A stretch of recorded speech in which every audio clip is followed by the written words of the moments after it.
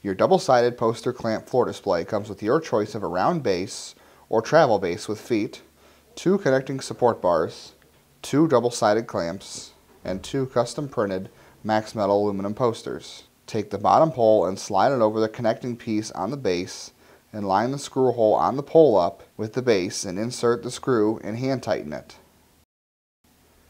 Slide over and tighten the first clamp for the bottom half of your poster. Then, take the top half of the support bar and screw it into the bottom support pole. Take the second double-sided clamp and slide it over the top pole and tighten it using the dial on the clamp.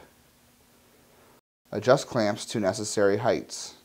Open the bottom clamp on one side and begin to insert your poster and close the clamp. Now attach it to the display by opening the upper clamp and closing it around the poster. Repeat this step with your second poster on the other side of the display. Your double-sided poster clamp floor display is ready to use.